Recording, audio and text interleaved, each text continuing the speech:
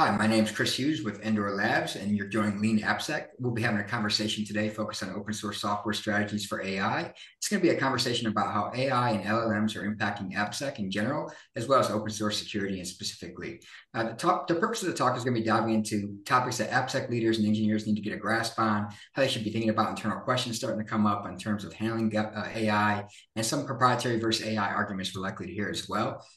Today, we're joined by Matt Brown from Endor Labs and Kayla Sima. Caleb and Matt, thanks for being here. Sure. I've been in cybersecurity since the 90s, so I've been in this industry a long time. Originally started as I guess, researcher, reverse engineer, and pen tester, then moved into an entrepreneur and starting and basically selling several cybersecurity companies at which I was the CTO and CEO and founder of. Did a little bit of stint as a venture capitalist and then decided to go into the operations defending game and become a CISO for the past, I say, 5 or 6 years, both at companies like Databricks, Capital One, and Robinhood. Yeah, Matt, good to see everybody. Solutions architect here at Endor Labs. Before this, I dabbled a little bit in cloud security and vulnerability management. Before that, I was a very early SE at another company that offers software composition analysis, turned into the product specialist for that specific capability. And before that, I was a developer in a previous life. And oddly enough, hated fixing vulnerabilities, but everything's come, full circle here. Um, and yeah, I really like, the whole secure SDLC, building secure pipelines, letting, security teams work really well together with development teams, kind of champion on both sides of it. That whole process itself just super fascinating to me. So Very cool. So excited to you chat. both have held a lot of different roles, different unique perspectives, looking at secure software development, and bringing us to the conversation today. Obviously, Gen AI and LLM has been the craze of the last, especially it feels like the last 12, 18, 24 months has been a hot topic in particular. When it comes to AppSec engineers, looking at things like Jupyter notebooks or Hugging Face, LLM models, AppSec engineers don't really know where to start in some cases. They're trying to upskill themselves on this front of thinking about securing LLMs and Gen AI. Any key themes or recommendations to kick the conversation off that we should be thinking about? I'll kick off with Matt's comment, which I think was an awesome one, which is, man, I really hate fixing vulnerabilities. I feel like I think you're in good company, right? Because I think like Oh, yeah. there's what engineer likes fixing vulnerabilities? I'm not sure anyone really does. Which I Yeah. do think leads into the possibilities of obviously the number one thing people want to think about for LLMs and AI is fixing vulnerabilities because everyone hates it so much. Yeah. It's like think about it, right? Developers, what do they get paid for? Pushing out new features, building cool stuff. Like that's really what it is. Like we would get a list of 1,000 issues in a spreadsheet. Guess where that list would go? In the trash, right? And then we wised up, and once we got a really good practice down, we would take action on it on the ones that we needed to take action on. Can I fix it? Can I do this? Can I do that? Whatever.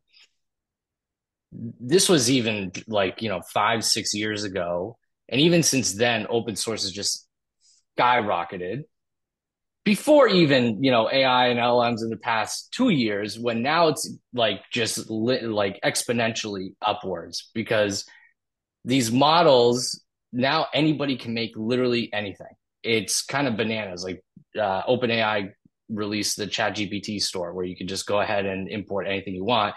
Guess what? All that uses open source. Because if somebody else has built it, I'm not going to go ahead and build it. I'm going to go find out what I can use to put it in my application. So is that developer and that developer and that developer. So kind of like where AppSec engineers can start to learn about this stuff. There's a ton of really good resources. Like my go-to personally is either YouTube or Udemy. Like that's where I start, and I just kind of learn and go there and code along with the instructor. And I really love to start there, but there are a ton of other resources, papers, whatever have you. I can also give some pragmatic, maybe approaches that, if you're an AppSec engineer and you're like, okay, where do I start in learning about LLMs? I would say that there's two approaches that I would take.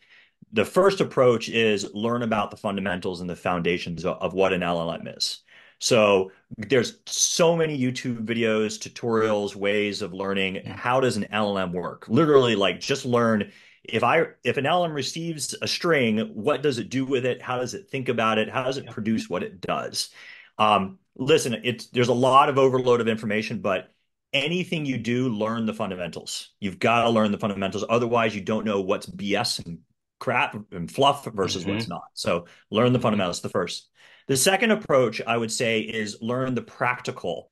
And so, like a good example is just prompt engineering as the practical, right? Is writing prompts is so key and so important. I cannot tell you the level of importance and difference it is. So, a great way if you're an AppSec guy is go take uh, code and write a prompt. Like you can like what Matt said, go create your own GPT store and see if you can write a prompt that automatically fixes security vulnerabilities. You don't have to be an expert. You don't have to Yeah. be super genius or like know everything in order to do this. This is what's amazing about LLMs is you can say, I want to find a way to make an LLM automate remediating cross-site scripting, and you can actually iteratively, probably within half a day, even as yourself, figure out how to write the prompt to get it to where it will actually remediate a cross-site scripting issue in code.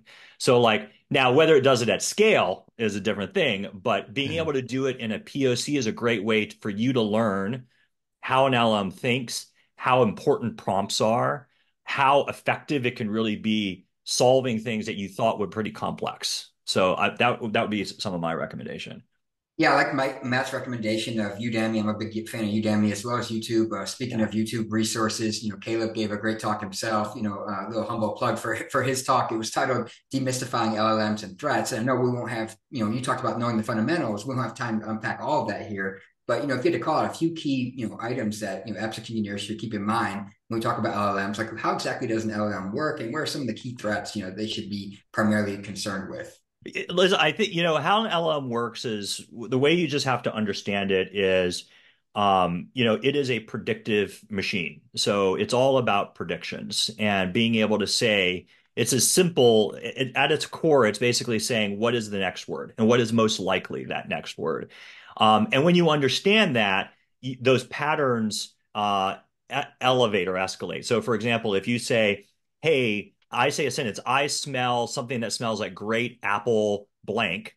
Many people, by the majority, would say pie is the next word, right? And so you predictively said, oh, pie is the next word. You could take that from sentences to structures to patterns in documents. This is how you can automatically generate a legal document or a contract or, anything or a poem or a hip hop song. Like all of these things are patterns in and of themselves that are most predictive. And so, LLMs work this way. And once you understand that, then you also understand very simply the way that you can take advantage of that, right? So, for example, when you think of things like prompt injection, you can then understand, well, actually, the way prompt injection works is because there's no differentiation between a control plane and a data plane.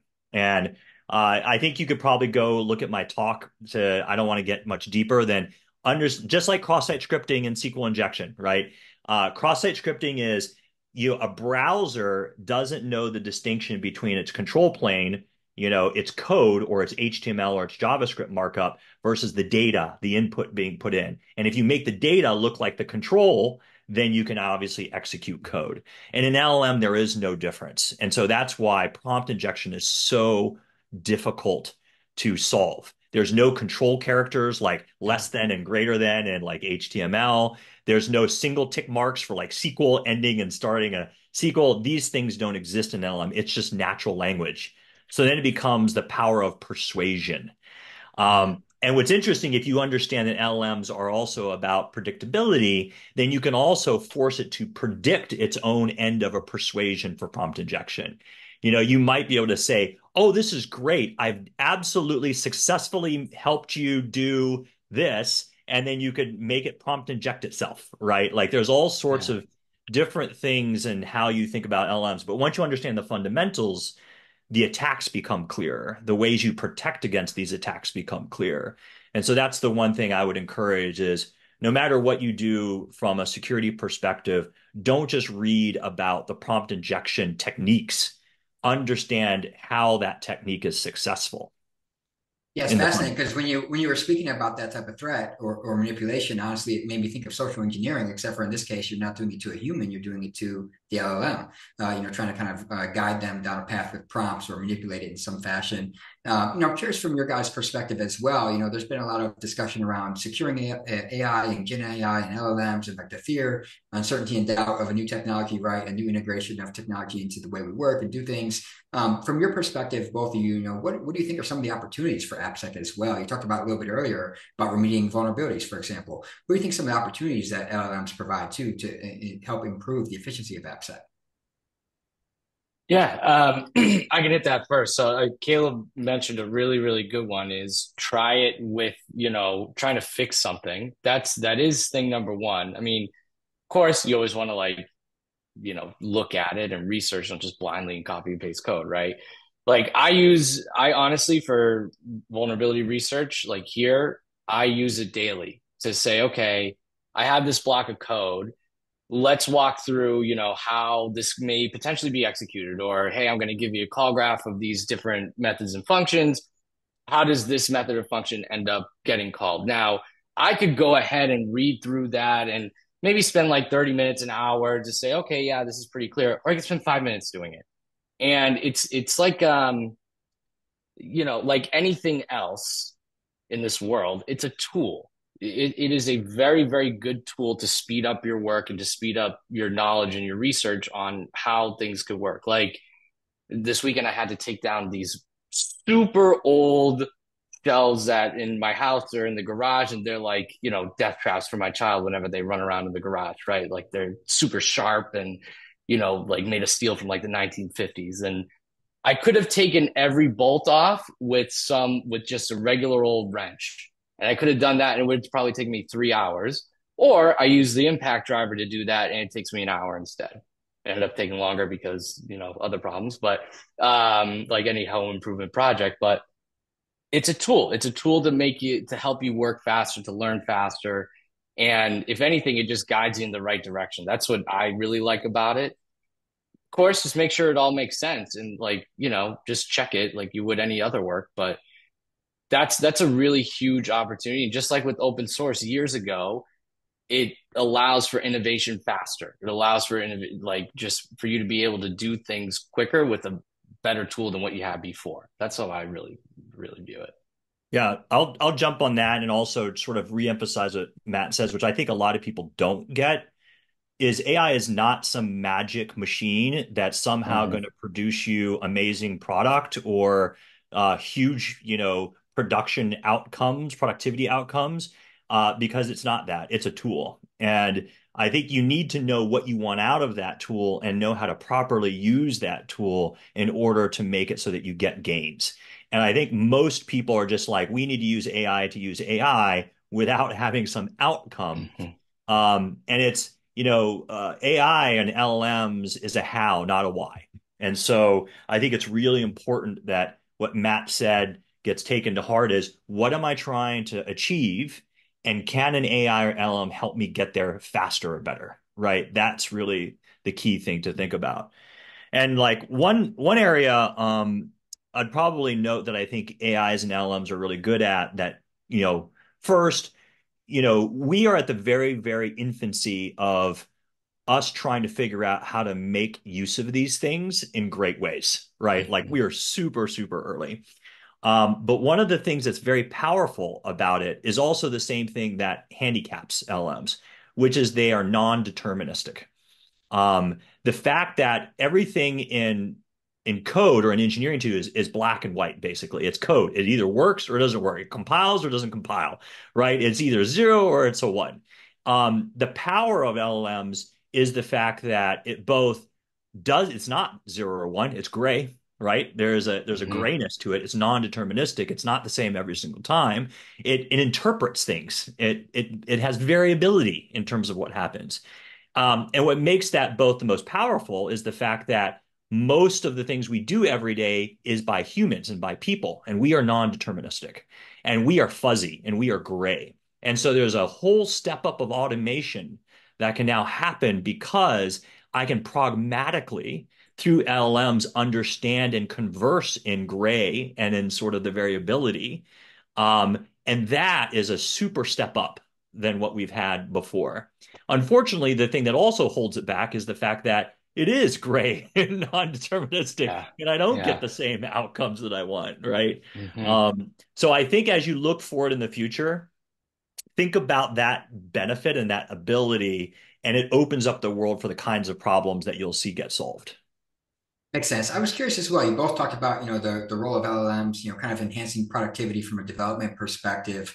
And I think we'll kind of see this happen internally among development peers in their organization as they look to, they're like Matt talked about, they're incentivized based on bringing down backlogs, feature releases, velocity, et cetera. And then obviously externally, among competitors, getting product to the market share, things like that. But there could be, of course, the temptation to not necessarily check the work, as he talked about, just push it out the door. The LLM gave us this; it should be right. Do you think there's some risk? And obviously, I think there is. But how do you think organizations go about using this, but also still have some kind of governance and oversight of what's coming out of that before just pushing it out the door, for example?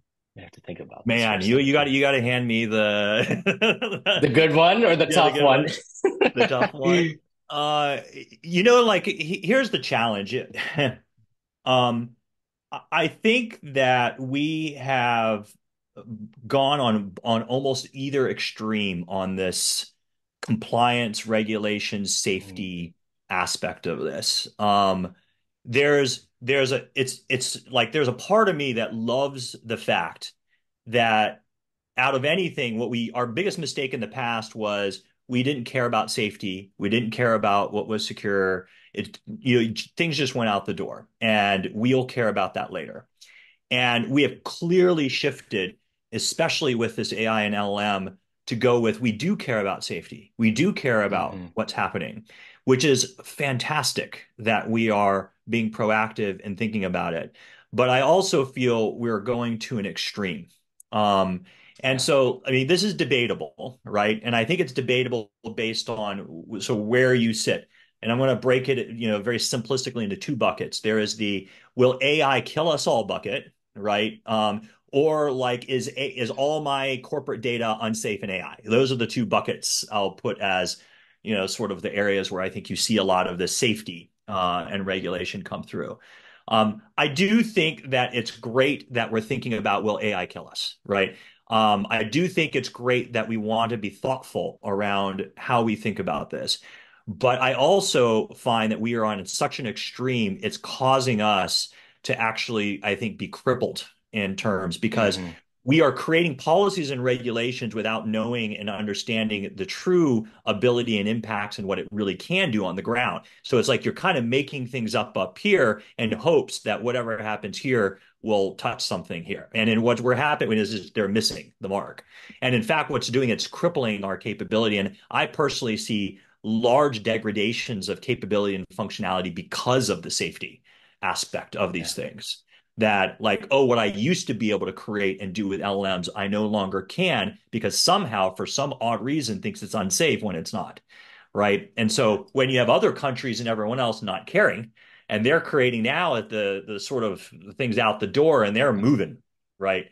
So I Yeah. think there's a balance that has to be thought about there. I kind of feel we're a little on the extreme there. And then going on the second bucket, which is I'm a CISO and LLMs scare me, and I'm cutting off all access to all LLMs because of corporate data. I also think is an extreme, right? I think Agree. it's just fear of the unknown. And one of the things that I tried doing and both CSA and what I'm doing at the Cloud Security Alliance with the AI initiative, as well as my presentations, is bring education and practicality into this, right? Yeah. Which is, by the way, AI security, 98% of the security is nothing around AI has nothing to do with AI itself. It's the Hmm. same infrastructure controls and system controls and permissions that we've got. And maybe 2 or 5% of that is really AI focused things that we've got to figure out how to deal. Model evasions, prompt injections, ethics, all these kinds of things are like, those are things we'll have to figure out. But yeah, that's not the majority of these problem spaces. So I kind of feel we're at an extreme, and I kind of feel like the pendulum needs to swing back a little bit towards the middle, where we need Yeah. to take practical approaches to this a bit more. I agree with you. And like the that pendulum swinging, I think from extreme to the next one is okay, we can have it, but there's a term, I forget what podcast, but put a cup of water next to it. Meaning, all right, we'll let you use it, but there's a cup of water right next to it just in case, and I can dump the water on it and kill it if I need to, kind of thing. So just kind of look like anything else. Like if you guys remember, our CEO says this. Remember, like 10 years ago about cloud, I'll never put my data in the cloud. I'll never put it in the cloud. What does everybody do now? Everything's in the cloud. Like you store your code, your IP. Where do you store it? GitHub in the cloud, GitLab in the cloud. Everything's in the cloud. And now I think we're going to see the same thing here where everybody's whoa, way too cautious about it. But then in 4 or 5 years, oh yeah, of course, yeah, we use. Who wouldn't use it? That would be crazy if we didn't use it, kind of thing. So you have to just approach it cautiously, right? But I think one of the other key things is like discoverability, like just saying, okay, if we're going to use LMs, I want a way to kind of like track this stuff. I want a way to find out, well, where am I using it? Are apps that are in my pipeline coming from an app that utilizes LLMs or uses Jupyter notebooks or things like that, right? Like what gets deployed into our production that actually utilizes all this. I think if you have good visibility into that, I think that will relieve a lot of folks. That will relieve a lot of like pain or, worry, if you will. Yeah, Yeah, I like Matt's. I was just gonna say real quick. I like Matt's parallel around cloud security because it kind of speaks to what Caleb talked about. Is organizations some cases outright banning the use of these tools and technologies, and all that leads to, as we know from experience, is like shadow usage. Now security has no visibility or governance around what's actually being used. And like you Yeah. talked about, getting comfortable using it is the way you build competency in actually securing it. So if you ban it, people don't get a chance to build competency in using it. It's likely going to be less secure. And I'm sorry, Caleb, go ahead. yeah, and by and large, what's been a challenge is convincing CISOs that AI security or really LLM security as it stands today is a third-party risk problem, not a technology problem. Yeah. Um, and however, look, their LLMs bring us a risk to your organization in that you can't think about it the same. Like if I ask you, hey, what's your disaster recovery plan for an LLM? People are like, what? How do I even think about that? Right? What one of Or those? Yeah. yeah, or like, hey, like when you think about containerizing an LLM, what do you think about? Like, it's how do you test an LLM for its security issues? Like all of a sudden, you people have to pause. So it's a new way of doing things for sure. And you're going to have to come up with answers on how to answer those questions.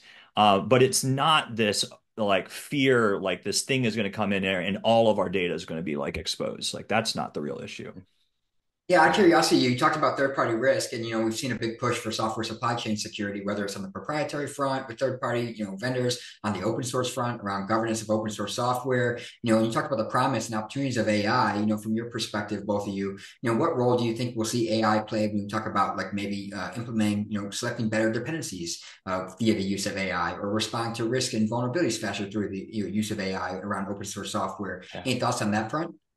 Actually, I'll give you a perfect example of personally something I did where we had a customer that they wanted to have our data feed into GitHub issues. Like that was their ticketing system was GitHub issues. Now, I won't get super into it, but like the integration with tools in GitHub, sometimes you don't have every single one. GitHub issues is typically one of those things, right? You kind of have to like script your way through. So I said to myself, all right, well, I can solution my way out of this or solution a way to make this work by just taking the data from our API, putting it into GitHub's API, making some sort of script that will loop through and automatically create or close GitHub issues when you run it.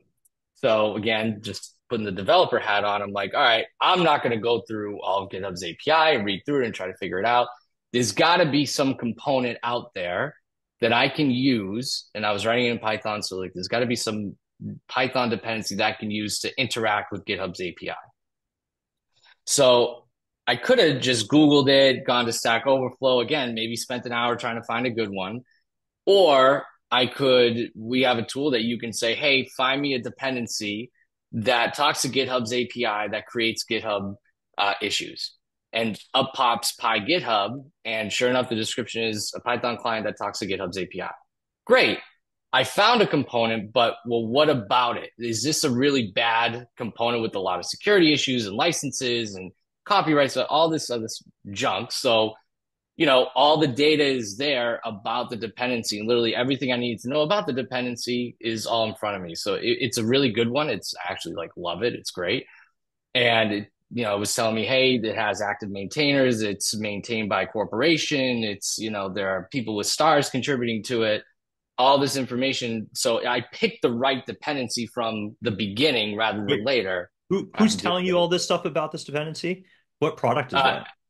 it's Endor Labs. It's Endor Okay, Labs I just want product. to make sure. Yeah, okay, yeah, like I didn't want to flaunt it and everything, but well, it's just no, like I mean, hey, it's valuable information, right? yeah, Like you could be talking about something else. Like I wasn't sure, so I wanted to yeah, verify. Yeah, so yeah. it's your product that basically said, oh, here's what it is, here's all the stars. Everything about it. Yep. Anywhere from like 140, 150 different data points of just it's like, oh. And now if I'm a developer and I go to UKIll and like, hey, I want to use this dependency, you just look up that dependency. What GitHub, what is this? Oh, everything looks green, it's maintained, it's not an archive, it's not maintained by, Matt Brown in Wayne, New Jersey in his basement where one day he disappears off the face of the earth and now nobody can maintain it and all this other information. So I picked the right one from the get-go rather than later. But the point is, I use my own natural language to just ask, what can I do? What's a component I can use? And I just cut down my search time tenfold rather than, Google and Stack and Overflow everything. And you could also just ask the LLM, and whether it's through your product or just through Yeah, another LLM, you could also just say, "Hey, I'm now using this Pi GitHub. Here's what I want to get out of it. Can you just write me the snippet of code for that exactly. function?" Yeah, and it just like here's Exactly. I don't need to go read the docs or the README, try to figure out the syntax Hmm. of this thing. It'll just like here you go. Here's how it works. Now, what would Sometimes be I ideal forget. is if it got into the actual IDE that the engineer is coding so that, hey, before I start building all of Hmm. my code around this library, it automatically is giving me this information so I don't get it later at check-in time Yeah. or at compile time or runtime where this information comes back to me, right? Hmm. Oh Yep. yeah. Yeah, it's kind of speaking to the building security in versus bolting it on, or actually integrating it earlier in the SDLC, for example, is kind of what you're getting at there. And then he talked about maintainability, for example, or the number of contributors and some of those kind of key indicators around the health of an open source software project or library. Caleb, I know you've had some thoughts on that we've talked about a little bit off air, which is maybe threats to the open source software ecosystem from the product development perspective could given how quickly product teams or proprietary vendors now can iterate with LLMs and Gen AI. Any thoughts that you want to elaborate on that front? Yeah, there's so at a broad level, there's so many different aspects around okay, when I think about this, how is AI going to affect open source, right? And what is going to happen there? And when you think about both, producing or building an open source project, very similar to what like Matt was saying earlier around cloud, right? When cloud came out, it was pushed because, hey, the what used to take me 50 IT, engineer guys to build a data center and manage it, I can now do it with three people, right? Like it went from Hmm. 50 to three. And then similar, I think at an application layer, AI has said what used to take 30 or 50 engineers, you can now do with three engineers. And so now when you start thinking about that power and the ability to iterate so fast and so quickly using this tool, and you start thinking about open source libraries and the ability to adapt those things and then build on top of it, or even build your own versions of that, becomes much, much less of a barrier, right? You can probably take AI, take open source libraries, and recreate your own versions of these things pretty damn quickly. And I think there's some fear. Like, for example, I have a portfolio company that is an open source, cybersecurity focused startup, and they've had lots of issues where they produce really great product in open source software. And what happens is their competitors are taking that and immediately turning it into commercialized, or Hmm. we call it AWSing it, right? They're taking this thing, they're converting Love it into that. these services, and then like offering it, and they're taking all the benefits that they're doing. And so, like, as AI is going to help expedite that process. And so, I do think it's an interesting maybe debate or thought challenge around, will AI accelerate more open source, or will you see it actually decrease open source in the future? Would be an interesting thing to debate about.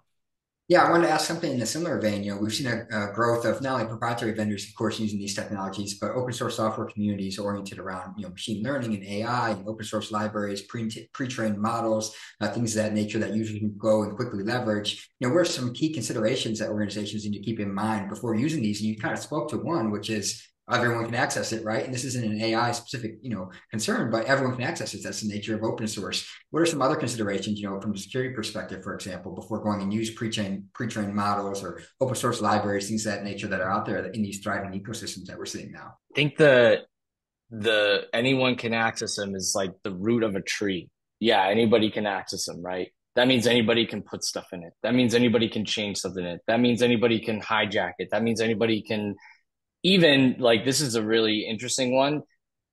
It's the whole typo squatting thing and the whole dependency confusion, name confusion thing, where instead of an I, you put a lowercase l or something like that. So because it's open source, anybody can access it, which means anybody can do anything they want to it. And if you're not careful, and let's say, here's a scenario I could see happening is I'm a malicious developer. I open a pull request that contains, I don't know, crypto miner, whatever, right? Malicious code of some kind. And some AI automated merge request puller or merge request bot that runs on AI in some Git service and GitHub or GitLab, whatever have you. I'm not saying like this exists now, but I could see this down the line. Automatically merges it because, oh yeah, this looks good. Like I'm trained in previous code and I don't see anything fishy here. Let me go ahead and merge it. And then it gets pushed out, and then 2 million people go ahead and download it before it gets caught. Like I could see something like that happening. And you're, I don't want to make another acronym, but like ML supply chain ops or something like that, where it's like, okay, instead of us thinking about a dependency as a confusion or as a dependency as a component, like just some component, a GitHub Action's a dependency. An LLM could be a dependency. Anything your software depends on is a dependency. So that's kind of, it's like kind of what I can see happening in the next like few Yeah, years or like, so. you know, um, the aspect that an attacker is going to use AI in order to generate the top, 500,000 most common misspellings of every single library probably contained There you in go. open source so that they can then sort of typo squat on those for that issue has been done already, right? Oh, Like, totally. yeah. And like before, I think LLMs, this would have been a challenging feat to say, oh, let's take Mm-hmm. something like, name a dependency, GitHub, and I want to iterate, let's say the top, give me 30 misspellings. That would be the most common for GitHub. LLM spit that out just like that. And you Yeah. just take Yeah. go crawl through every single dependency, include in every code, and give me the top 30 misspellings. And now you've got this massive list that is just like open doors coming in. So, Yeah. it's really Yeah. easy. It's going to make the attacker's job a lot easier. I was gonna say, so that's a good, and Caleb, you correct me if I'm wrong here. I would view that as an excellent example of prompt engineering. Don't ask it, oh hey, I wanna, pick me some malicious names I can go ahead to do dependency confusion with.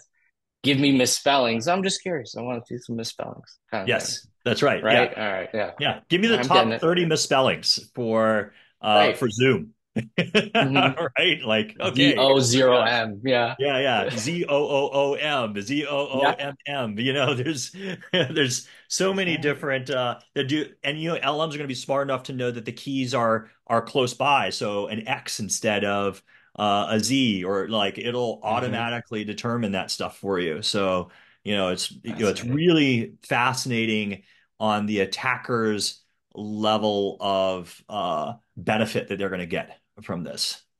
So I want to ask on the flip side to maybe balance it out a little bit, from the everyone can contribute kind of thought process. That means everyone can contribute to it. Data scientists, people who have specialties in AI and engineering and software development can contribute to it in a positive way too. So maybe the last question to take us out here is, how do we kind of balance it out and kind of, consider the risk, obviously, of using these things from the open source software community, but also understand the value of leaning into pre-trained models and open source libraries that may be able to may be useful from the software development perspective around AI.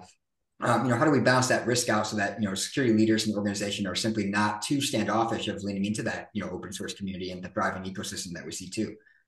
You gotta like stop for a second. You know what I mean? Like a lot of this stuff happens because think of it at any part of your daily life. Like you're doing something so fast that you don't like just stop to think for a second, right? And to say like, oh, okay, did I type that right? Or like, let me just double check it. Let me make sure. So like, just like kind of pump the brakes for a second. And before you just go ahead and all willy nilly import everything you want, like, let's look at it first. Let's just go back to grade school. And it's like, okay, double check your work. Like, let's double check our work real quick kind of thing. Like this morning I have a 10-month-old girl and a 3-year-old girl, and I'm trying to feed the 3-year-old girl, give her toast, and the 10-month-old is crying and all this stuff. And she's on the counter, and my wife and I are trying to make some breakfast and blah, blah, blah. And I gave my daughter her vitamins, like she has the chewable vitamins, but I didn't twist the cap on all the way because I'm just doing like 900 things at once. And then before you know it, I see the 10-month-old on the counter with a bottle full of chewable vitamins. And I'm like, ah. So just, kind of like, hang on, is the 10-month-old going to get into some medicine here, or are things like set right now? And I think just like kind of making sure you know what you're actually putting into your application, you know what's going on with it, taking a second to just breathe and like take a deep breath and like look at, okay, what am I working on? What am I working on? And what, is safe or dangerous or something like that. I think that's my rule of thumb anyway. If I had sort of one last thing, I would probably push on. I actually made a LinkedIn post about this just recently. I think it's about the fear, or at least the what I see is the FUD around AI generated code. Um, Yeah. I see constant people saying, "Oh my God, AI is generating the code. It's going to be super insecure. It's causing way more vulnerabilities. This is very scary. We have to detect when we see AI generated code because it's bad." I just want to put sort of draw a line in the sand here Yeah. and say that from this point forward, you should assume everything is going to be AI enhanced, right? It Yeah. doesn't mean oh, this image is AI created, therefore it's bad, or this code is AI created, therefore it's bad. An artist or a photo is going to be AI modified and enhanced. Code Mm-hmm. is going to be AI modified and enhanced and or created. And the fact is that if you're so worried that AI creates that much code, then that means you are already in a crap position because you're not testing things and there's no accountability of the engineers who are still committing this code that they are writing using Mm-hmm. AI. And so this whole fear of this to me is so overblown. It feels like more FUD in preventing the ability and giving no offense here, but security people more things to do, right? Like at Yeah. the end of the day, like you use AI, use LLMs, and you as an engineer are responsible for the code that which you commit. It should be tested the way it needs to be tested, and you should be accountable for that code. And every piece of code, whether it's human generated or AI generated, or what I Mm-hmm. really think is going to happen is AI assisted by human generated in every code base, it's going to be the norm. So accept it and adapt to it. Yeah, well said. I think that's kind of speaking to the new reality that we find ourselves in and will find ourselves in moving forward. So that's going to take us out for this session, open source software strategies for AI. Matt, Caleb, thanks for joining us, and thanks for everyone for tuning in.